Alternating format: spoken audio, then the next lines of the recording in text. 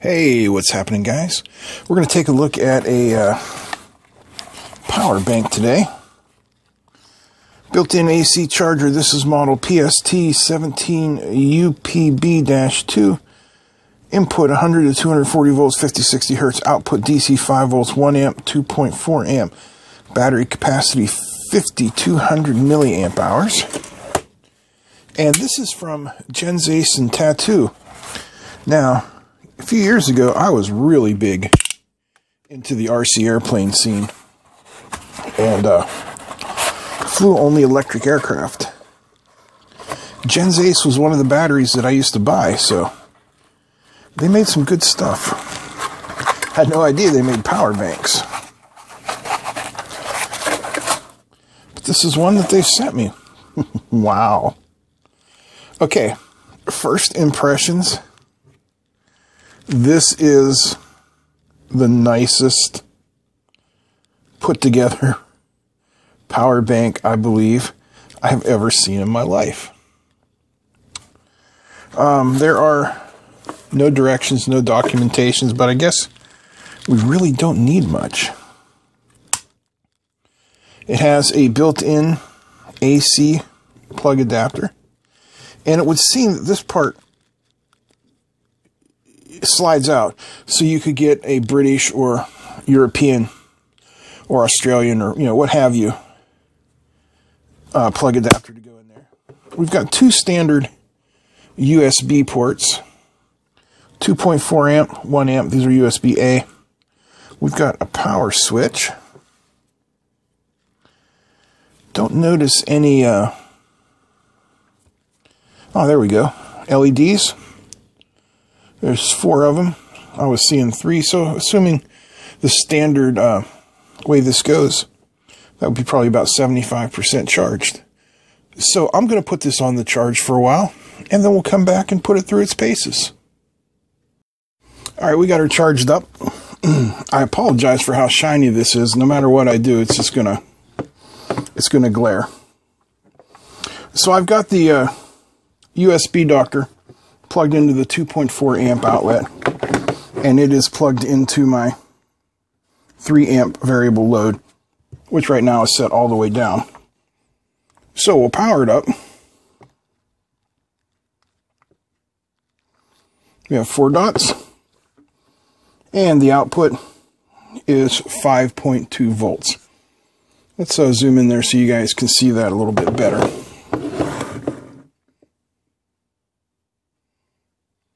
Alright, let's start increasing the load on it. There's a little over half amp. No problems whatsoever. Of course, you'd expect that. Try and take it up to about an amp here. There we are, right at 1 amp. We're seeing, what, 5.909 volts. Excellent. Take her up to about an amp and a half. And 5.03, excellent. Up to 2 amps. Now we've fallen off just a little bit, but 4.98 is still close enough to 5 volts that I'm going to call that good. 2.05 amps, we're still at 4.95 volts. Still going to call that good. We'll take it up to 2.4 amps, which is what it's rated at. 4.91. I would call that borderline, but it's still producing an acceptable voltage level at a high current draw. So that's all good as far as I'm concerned. So our next question, I guess, is how do we get inside to take a look? There seems to be a seam around here. Let's see if we can get in there. Start with the spudger, maybe. Not much luck with that.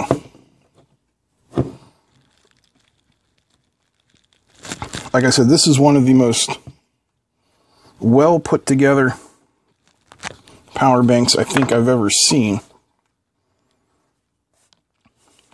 Let me try something a little thinner and a little sharper. Okay, that didn't really take that long, a couple minutes. Just had to find a seam that I could actually get into.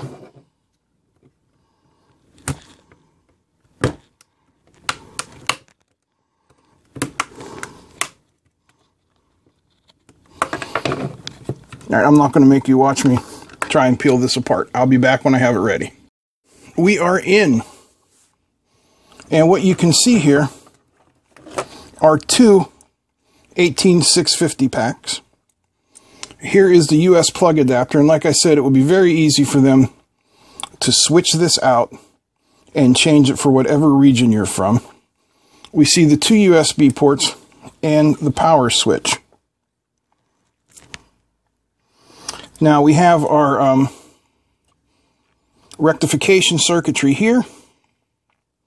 Nice Class Y transfer capacitor, inductor, couple big smoothing caps, and if we turn it over, that's about 2 millimeter spacing there. Very nice anti-tracking slots. This is quite well put together. There is a lot of circuitry here. We got a thermistor here for heat, and the case, of course, is very nicely done. This is high quality all around. So the only thing left to do is discharge it, recharge it, and see what the capacity actually is.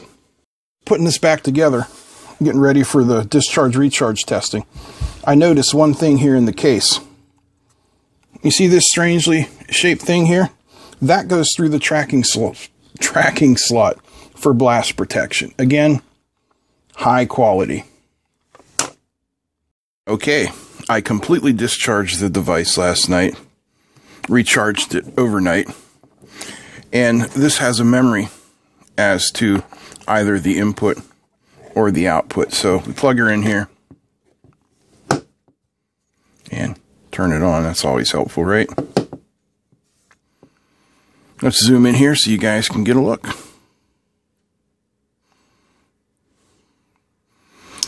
3390 milliamps, listed as 5,000 milliamps. Now you got to keep in mind that 5,000 milliamps is at the nominal voltage of those batteries. So that's about 70%.